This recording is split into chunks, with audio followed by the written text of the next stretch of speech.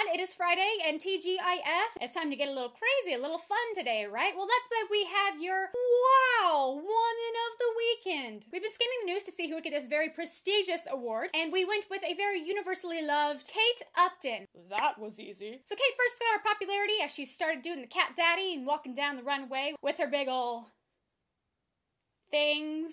And those things got her noticed, especially by Sports Illustrated, where she landed the cover more than once. She's also been on the cover of Vanity Fair. She was also Model of the Year at Mercedes New York Fashion Week. But not only do we make her Woman of the Week because of her modeling prowess, but also because she is venturing out of modeling and stepping into the world of theatrical film.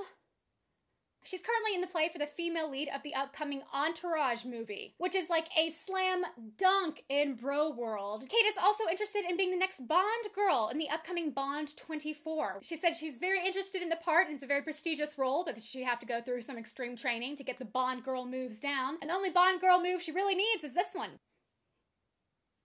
Maybe with a less creepy face. Kate Upton, we use this media to make our plea to please be in these two movies. We'd love to see your tatas in Entourage. We'd love to see your tatas saving the day. And frankly, we'd love to see your tatas any tata time. That is it for Woman of the Weekend. If you have any suggestions of someone that you'd like us to cover next week, leave it down in the comments below. As always, follow me on Instagram, Twitter. It is 5 o'clock somewhere, and oh, there it is. Look, somewhere is right here, so let's go.